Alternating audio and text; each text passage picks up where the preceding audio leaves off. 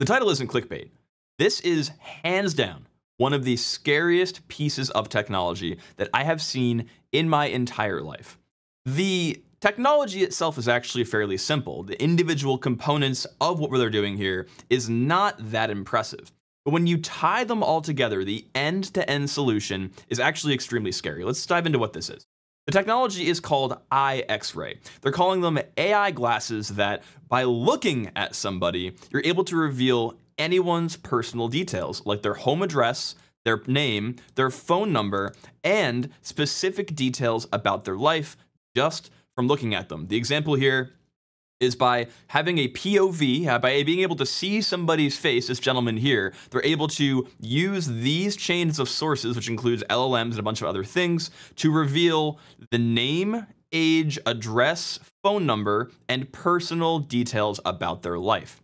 In this video, I want to talk about what exactly is going on here, what this means for general privacy, how this could affect you in your day-to-day life, and how you can actually opt out of all these sources to make yourself a little less susceptible to this attack. An attack is kind of in quotes. It's not necessarily an attack, but it is a huge invasion of privacy. Let's kind of go into it. So the technologies individually are not that sophisticated, right? All they're using is this thing called the Meta Ray-Bans 2, which are a pair of glasses that Meta puts out that has a camera and streaming hardware. They're able to push the stream from the glasses to Instagram, right? So you can stream to Instagram, you can stream to Facebook, and this in and of itself isn't that bad. Now, obviously, there is the question of privacy. When somebody is streaming in public, you see someone's face and you push it out to the internet. Are they allowed to do that? That legality depends on what country you're in. But in the US, generally, if you're in a public place, you can be streamed legally. So there's like not really a huge issue with that.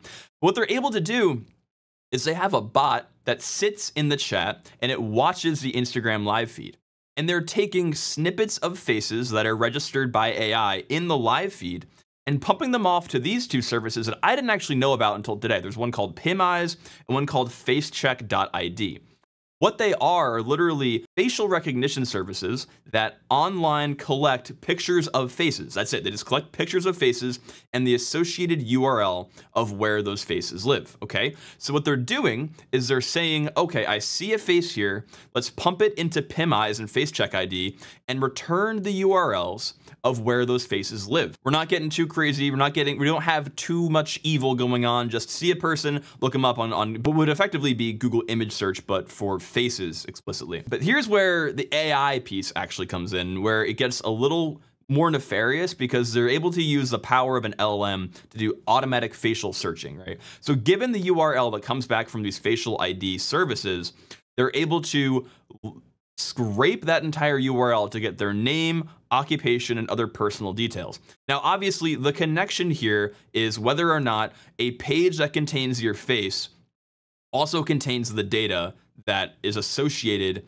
with your personal life, right? So if you have a Facebook profile or a LinkedIn profile that uses your face and also says, I live in this city, I have this career, all that's happening here is they're taking your face, reverse looking it up, and having an LLM scrape that. And then from there, from that leaked information, from that revealed information, they're just putting that data into additional lookup databases and using that to basically scour the internet for whatever else stuff they can find. The reason why this is so terrifying and the reason why I'm making a video about this is because this is, I think, probably the worst case scenario when it comes to using leaks to infiltrate somebody's life or to use a trust-based relationship to arbitrarily make a person do something they wouldn't normally want to do, right? The actual authors of this paper, and I want to bring them up on X, and I want to show this video because the video is actually pretty terrifying. In this video, they're going to see a woman, and then from the tool, they're able to figure out her first and last name, and then use that to immediately develop a relationship with her through trust, right? Because if someone were to approach you on the subway and try to interact with you, the main barrier, at least for me, is like, do they know enough about me to prove that they actually know me, right? Do they know my first name, my last name, where I live, where I've worked, right? If they can name all those things, I generally can associate that person as, you know, in a person in my inner circle, right? They either know a friend of mine, they know a family member, or whatever. So here they're gonna literally break into this woman's life just from using publicly available, and publicly is like in air quotes, right? Publicly available data that they found about her online. Let's watch. Hi, ma'am. Wait, are you Betsy? Yes. Oh, okay. I think I met you through like the Cambridge Community Foundation, right? So they looked up her information via the service. They found out her first name and last name, that she worked for the Cambridge Community Foundation, and then used that to kind of like, we worked with each other at that place you used to work at, right? And again, I know this has been done time and time again. Literally since like 2012, there have been videos of people where they'll go to a city and they'll pull up someone's Facebook profile and use that to like kind of interrogate them and like show like, wow, look at all your information that's publicly available online. But the rate at which this is happening, the ability for somebody to just get an entire, like effectively a dossier, right? Like on a person just by looking at them through AI is a terrifying piece of technology. Let's keep watching here. Right? Yeah. It's great to meet you. I'm Kane. He does it again, right? So this gentleman here, I pre-watched this, but same thing, just a guy, and he's going to approach him and then use this technology to enter his inner circle. Let's watch. Do you happen to be the person working on like minority stuff for like Muslims in India at all or something? Yes. Really? Yes. Are you Kashif? Yes. Oh, I've read your work before. It's super cool. Yeah, again, so like not super impressive on its own because like he does put out public work, you can find his face, but the ability to instantly just go scour the internet for this information is truly terrifying. Now, luckily, the positive outlook on this video is you are able to go through all of these sources and remove your data, right? You do have to upload a picture of yourself to the data source to remove yourself, which is actually a little bit ironic, but also you need to put up a photo ID to prove that you are the person you are claiming to want to remove. But once you do that, you can actually pull your information out of all of these databases. So you can make yourself effectively unaffected by the IXray technology.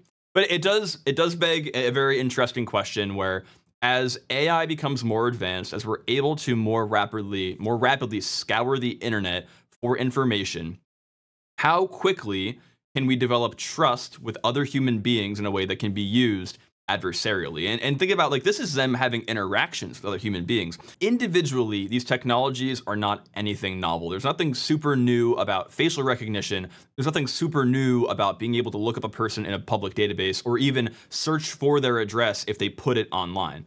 But the scary part is the ability to, through language learning models, through AI, be able to take a picture of someone's face, scour the internet through all these sources, and use that to dox someone with little to no effort it's dystopian. It's literally like what we have been seeing in movies since the 50s, right? About the ability for privacy to go away with the increase of technology.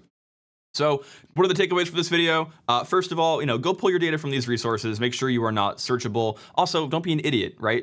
Please, God. And if you're an adult that knows, tell your kids that are maybe teenagers, like, don't put your address online.